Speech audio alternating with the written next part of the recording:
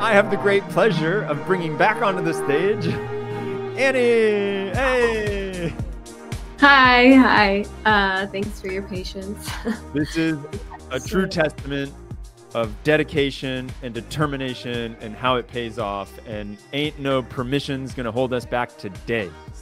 No. No. Do you see my screen? I do. I'm gonna bring it on to the stage, and I'm gonna let you have 10 minutes, and I will come and see you in 10 minutes. See you. Cool. Sounds good. Yeah, and I'll try and make this like a lightning talk. So yeah, hi everyone. I'm Annie. Thanks for your patience in getting me up here. And thank you to Dimitrios and the MLOps community team for creating this event and this space. It's been so awesome. And even just like the past 2 talks were super relevant to what I'm doing.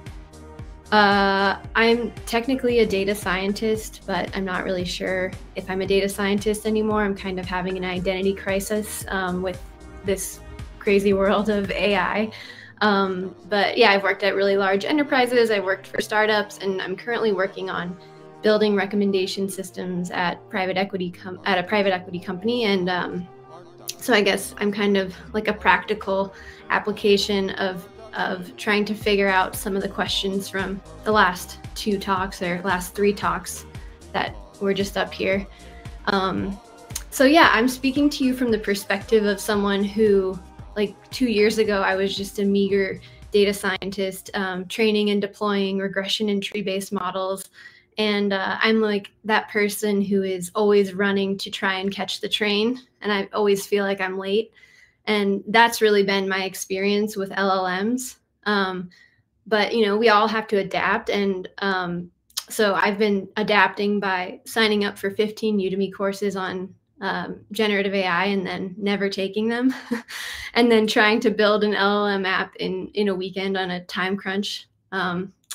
So yeah, I'm going to take some of my own advice, and I'm going to think from the end of this presentation, which is now in like less than 10 minutes from now. And I hope that at the end of this, not only do you feel like a winner, but you have some key questions to think about when deploying LLMs in production, whether that's on your own, if you've never done it before, or if your company or organization is looking to deploy LLMs in production. And I hope that you kind of feel a sense of empowerment that you can get production experience with LLMs, if I did. So as humans, like, we're not really built to think from the end, and that's what makes like product managers' jobs so hard, right? So I'm going to try and do that with an example that's kind of loosely based on my experience right now of preparing to deploy LLMs. So maybe a business leader says, I want a user to find a match within the first 5 recommendations that they see in the application. In my case, a lot of our users can be boomers. So people who might not have grown up in the tech age, they're not used to using applications. So we have like a really quick minute for them to either enjoy their experience or not enjoy their experience. And let's assume that these recommendations in our app are developed using LLMs. So already with this business need, we're thinking about the user's experience, how good the recommendations are, what data a new user would need to input to receive a good recommendation, and how quickly the app can produce a recommendation based on data or even new data.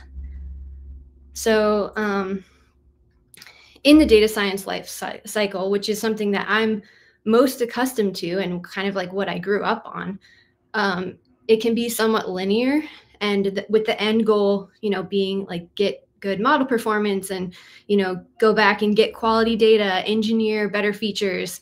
And so this thinking can be somewhat linearly, and like even where I currently work, we're not even at a stage where we're able to, you know, fine tune LLMs or even use RAG. We're just using inference. But we have naturally leaned on LLMs for nearly every step of the data science lifecycle because it's just so convenient and so useful. We mostly have unprocessed text data as our inputs, and we don't currently have labels. So using LLMs, it's like a given that we're going to use it in our data science lifecycle. LLMs have proven to be useful for cleaning up text data that's scraped from the internet, engineering features, and creating similarity searches.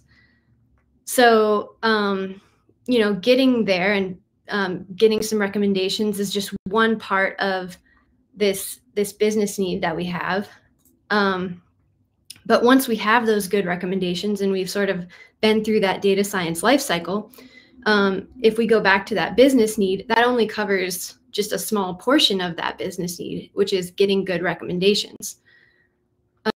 So some of the other questions that we need to ask if we're going to have LLMs anywhere in the life cycle of our product. So like, as an example, we use OpenAI API as part of our data cleaning process. There are rate limits on the API, and it's costly. So how long will it take to process data for users at once? Doing things like tokenization and text embeddings, that's different from the realm of like traditional data science pre-processing that I've done in production. So like, what is the compute on something like that? What's the compute on running pre-trained LLMs like BERT?